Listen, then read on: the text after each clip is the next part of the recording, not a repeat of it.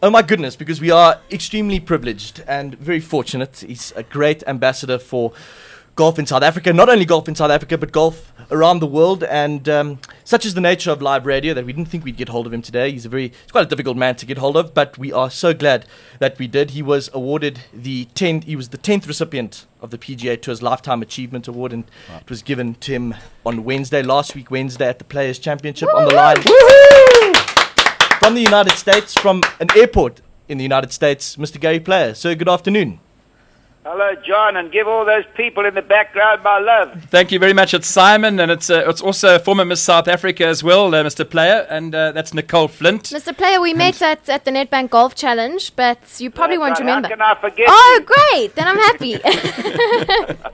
So am I speaking to Simon, actually? You're speaking to Simon, you're speaking to John, All and of you're us. speaking to Nicole, Mr. Player.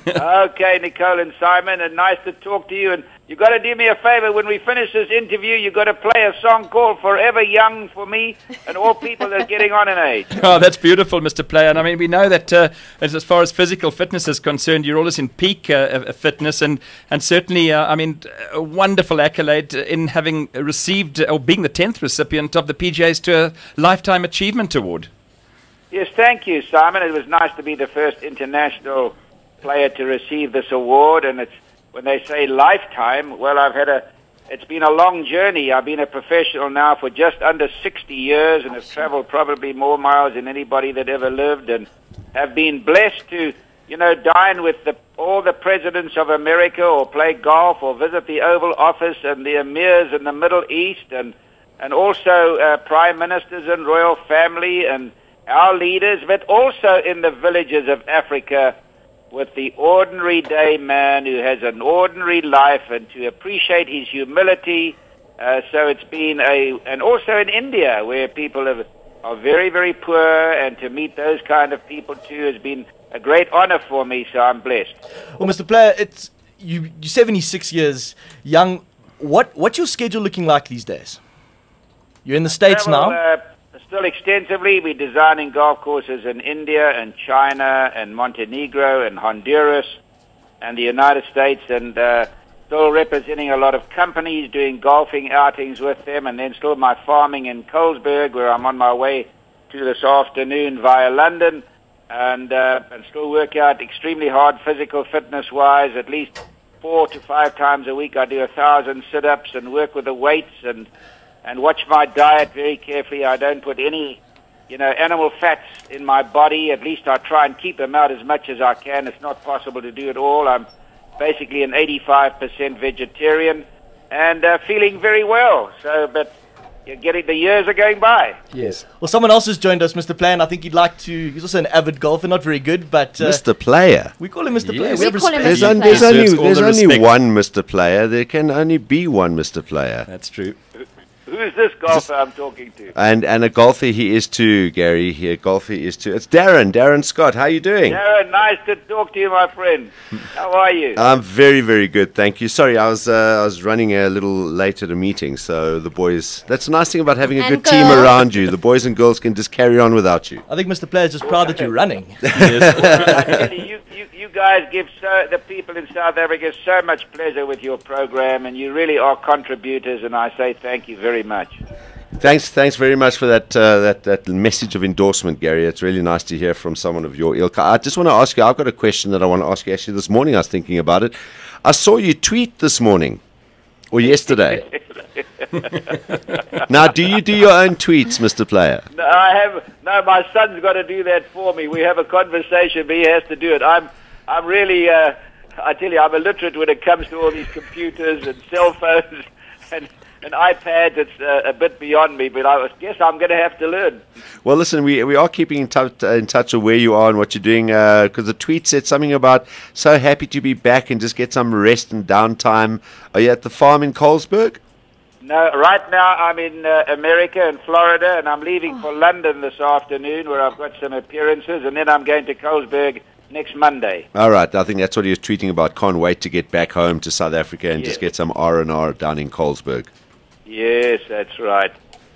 You guys all well? Yeah, we're hundreds. We into our second month of our new radio station. We're worldwide. We're online. We're broadcasting to the world and thoroughly enjoying it. It's you get as much enjoyment out of doing this as you got and get out of golf.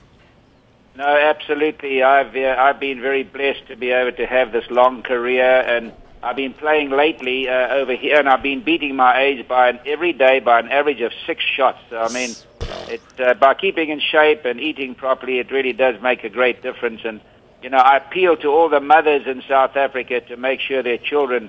Obesity is doing so much harm in the world today, and the sorrow of obesity that it causes later in life, or even early in life, to children getting diabetes and high cholesterol. The mothers have got to keep making sure they watch what they eat, and we've got to keep, unlike America, they're wanting to take physical fitness out of schools. We've got to increase it in our schools. Why would they want to do that? Well, they're wanting to save money, and it's going to cost them money with their welfare system, their healthcare system, excuse me. They're already $1 trillion over in their healthcare system. But it's a very different system over here. The kids, they don't seem to have all their sports at school. They go to another place, and they take part there, and the mothers and fathers are going to cart them all over the place. We're so lucky in South Africa that with our schools that we have our sport right there, and we must continue along that vein, because South Africa have been tremendous sportsmen and sportswomen, and I think it's because of our school system that this has happened. I want to ask Mr. Player a favor. When he gets back to South Africa, would you be able to send us a video of you doing some sit-ups and push-ups? We'd love to put it on our blog. Simon. If you get somebody to take the video. We'll happily do that. I want to see these 1,000 sit-ups you talk about. Yeah, I tell you, I had a young pro come here the other day. He was 26. He was in great shape, and he stayed at my home, and he said, now listen, he says, tomorrow we'll work out, and when you get tired, you can just watch me. I said, okay. And then we started the crunches, and I put a 100-pound weight on my chest, and I did 300. And he got on the floor there, and he just lay there. He says, I give up. He says, this is not propaganda. This is the real thing. Well, you see, there you go. There's the lesson. Gary beats his age by 6 shots. Simon Hobday is shooting his age, but beating it by only 1 or 2. Well, we've got a different stomachs. At least with Simon, he hasn't seen his private parts in the last 5 years. Awesome, Gary. Mr. Player? Did you hear the story with Simon when he went into hospital to have that prostate operation? He's lying there, and there's a young guy lying next to him, and the young guy is a crazy golfer. The nurse comes in and says, Simon, look, this young kid he's under anesthetic now. But when he comes round, he's going to be so excited to see you because he's a crazy golfer, but you have patience because he stutters. Anyway, eventually he comes around, he says to Simon, Simon, what are you doing here? Simon says, son, I'm here because I pee like you talk. Brilliant. Just finally, Mr. Player, I know that, the guys like Ernie, Trevor, Retief, Rory, and even Louis, guys that have always been influenced by you, Charles, as well. I know that you had a sit-down chat with them, and I'm sure they could still learn a heck of a lot from you. I don't know about that, but anyway, they were very nice to attend this award that I was given in Florida, and it was very, very nice indeed. Mr. Player, apparently the reason Louis didn't win the Masters is because he didn't answer your phone call before the round. Actually, he played so well in what the commentators never picked up.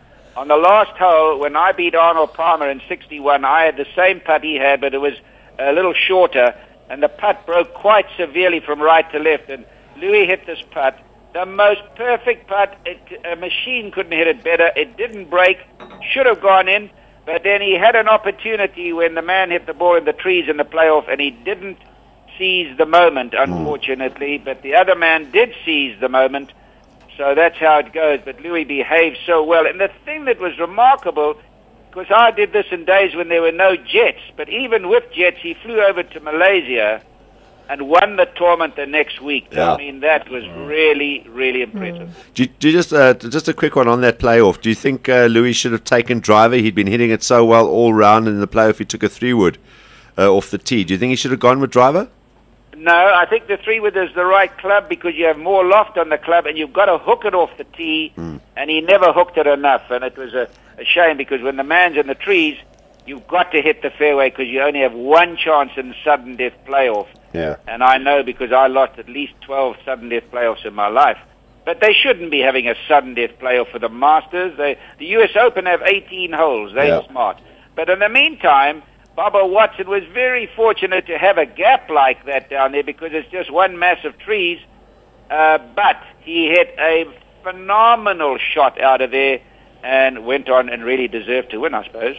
It's lovely to catch up with you, Mr. Player. And when you do get back here, just enjoy your rest and enjoy your time back on the farm. Okay, thanks, guys, and thank you, my little sweetheart there. Thank you, Mr. Player. And also thanks to Beatrix Green. Thank you very much for setting that all up for us. Thanks very much, Beatrix. Thanks, Gary. Cheers, Gary. Okay, cheers. Bye-bye.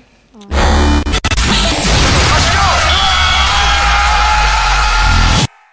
p.m. to 6 p.m. Mondays to Fridays live on Ballz.co.za.